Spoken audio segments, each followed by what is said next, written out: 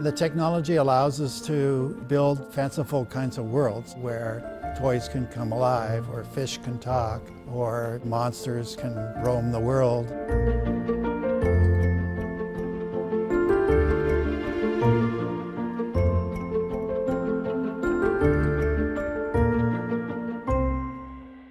While it's common knowledge that Pixar's movies are the product of computer animation, you might be surprised by the amount of technology that was necessary to make them possible. In fact, Pixar is largely responsible for some of the most significant developments in computer graphics history.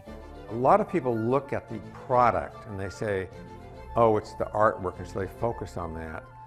But they don't understand what went behind it. It's a blend of the technology and the art that really makes it work. Behind every one of Pixar's films and the visual effects of many iconic movies to come out in the past 30 years is a piece of software called RenderMan. RenderMan is a renderer, the final tool at the end of a production pipeline that compiles all the 3D assets created for a film. It's what translates the virtual camera the artists work with during an animated or visual effects production into the final image that we see of the movie.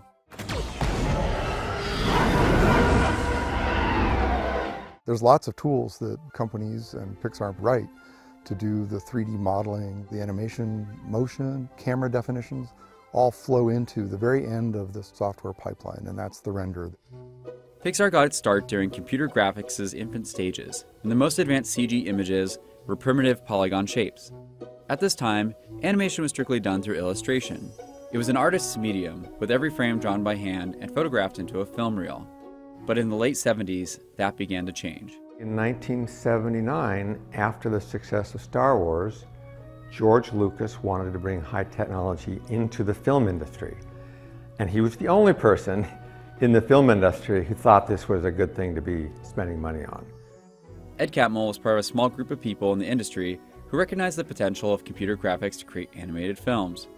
He joined Lucasfilm to head its computer division and set to work solving some of the challenges in CGI, such as motion blur. The engineers had to start square one, developing all the software and tools needed to create characters and animations, everything that's commonplace today.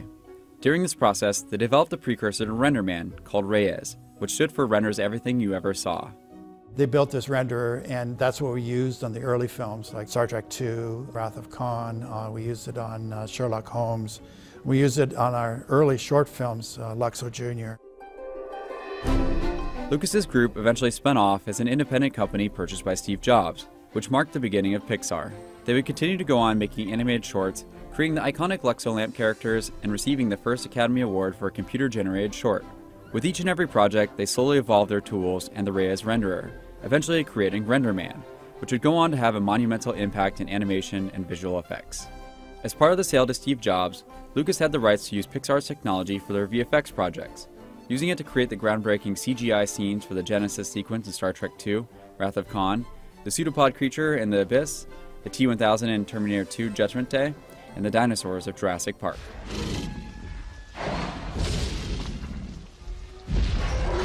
When Jurassic Park came out in '93, it changed everything. Within about a 2-year period, this industry, which had been very digital averse, threw the switch on everything. Digital audio, digital video, and computer graphics. People thought of it like this overnight phenomenon, but in fact, we've been working on it for 20 years. And then Toy Story came out 2 years later, which changed animation history.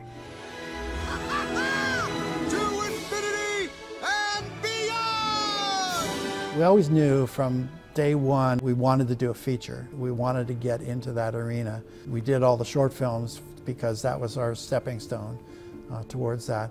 So when we finally got Toy Story out there, that was sort of like, did it. And then you go, well, what's next? Toy Story was a knockout success and launched the once struggling company into a future filled with box office hits.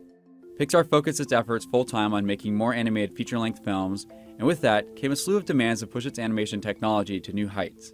Every film represents both the directors and the artists wanting to push in some new technical direction. And so the rendering technology, and indeed all the tools, are sort of structured in a way that they can be remade and remade and remade over time to meet the artistic requirements that the directors and artists bring to the table. New and more elaborate ways of specifying crowds or foliage or fur on animals, that stuff is constantly changing.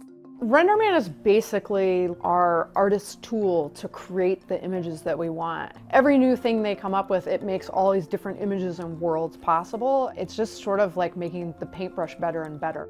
A film like Monsters Incorporated, it's like, okay, we want the main monster to have hair on him. Sullivan should have hair on him, and everyone's like, yeah, we don't know how to do hair. Okay, so we're gonna have to do a R&D project to figure out how to do hair. And then the next one's Finding Nemo, and it's like, underwater, how do we do underwater? Okay, let's figure out underwater. There's these huge hurdles that you're getting over because none of those movies were possible in the beginning, and there's this big R&D project to figure it out. Making an animated film is an extremely time and labor-intensive process that draws upon the talents of hundreds of artists and computer engineers. It's on the order of 20,000 person weeks. We shoot for lower than that, but we've had much worse, actually. Once the story is figured out for a film, which can take months, even years itself, artists start by creating all the different digital assets needed. Every character, prop, and location must be sculpted and modeled. From there, the surfacing team adds all the relevant textures. Objects that are wood or metal are given the appropriate materials to reflect their composition. Clothing's given a fabric appearance, skin an organic look, and so on. Character models have controls attached to their limbs, so they move in a realistic way. Once all of these assets are complete, animators bring the characters and world to life, conveying the story through personality and action. Completed shots are then passed on to the lighting department, which gives the film its cinematic look and style. This is before lighting, and you kind of get a sense of what the world looks like a little bit, but then we throw the lighting in there, and all of a sudden you can see Wall-E where before you can't even really see Wall-E, but you start to pull Wall-E out. Someone like me, the lighting DP might go on 3 years before it ever comes out in theaters, and we create a whole three-dimensional world inside the computer. And if we don't put lights in, it actually comes out black because the computer's trying to mimic real life. And that we have little icons of lights we move around. So if it's sunset, I put the sun in, and I can make it kind of orange and put it at the horizon and start sort of building the scene up that way. The Coco set at Pixar was, I think, one of the most complicated that we've ever put into a film. And it was difficult because the cameras that they chose to fly through the world of the dead or through the giant main Grand Central train station or the big cemetery, each of those sets were hugely complex. One scene in Coco, there was 8 million light sources illuminating in this sort of interesting glow, kind of candlelight and other light sources. If you have more than a dozen lights, it's often a problem. And so to just scale that up into thousands and millions was a huge challenge for RenderMan. This is the shot where we have 8.5 million lights, and it's like, I don't know, that's probably 8 million more lights than we've ever done in a scene before. Because the assets being worked with are extremely resource intensive from a computing perspective, artists must work with low-resolution versions of the film. The actual final image and look isn't known until it's processed through RenderMan, taking all the lighting, shading, and data aggregated into an image and turning it into a finished 2D frame. Compiling all these digital assets and processing them into their final form is an extremely intensive computing task. A typical frame takes hours to render. If you were going to render them all on your home computer, it would take a couple 100 years probably to make one of these movies. And so we solved that problem by having whole networks full of computers that all render simultaneously different frames at the same time. The sequences being rendered by Pixar are so complex, even with state-of-the-art machinery, it can take days. An image is anywhere between 50 hours to 100 hours on modern computers. That roughly translates to around 1,200 to 2,400 hours of rendering for every second of a movie. I always try and remind people that we're not pushing a button and a movie comes out the back end, that the huge number of people involved, from fine artists through the engineers that are writing RenderMan, it's a very human intensive task making one of these films. The influence of Pixar's work in computer animation had a profound impact on the industry, but its applications spread far beyond just entertainment. From the beginning, when we started building the renderer, we were thinking about commercializing it, making it available to anybody who wants to use it in doing visual effects, to doing animation, to doing scientific kind of exploration if they want to make images. It's basically a way of making images. There's a big advertising market. People use it in architecture visualization. One of our longest standing customers is NASA. There's a group there that is tasked with visualizing some of the huge amounts of data they get back from their satellites.